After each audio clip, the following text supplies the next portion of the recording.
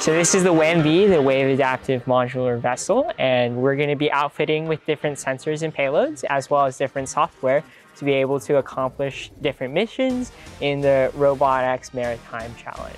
So some of the challenges we have to accomplish right here is recording in different colors for the buoys, as well as launching a wiffle ball into a certain target. We would also use the drone to actually record different colors of the buoys from the distance. So this will be happening in November 22nd of this year, and it's going to be a week-long competition. We're going to be competing against different teams, and we're all going to be putting our vessels into the bay in Australia and see which one is able to accomplish the mission and who has built the best and innovated the most on maritime technology. So this is pretty much an autonomous competition. We're just going to have to use different sensors to pretty much maneuver around the water and determine where we are on the field. I really enjoy about learning more about those different sensors. It's really interesting to actually learn about how to add that to an industry standard and add all these industry level materials as motors and propulsion systems, as well as the sensors, to integrate them all together.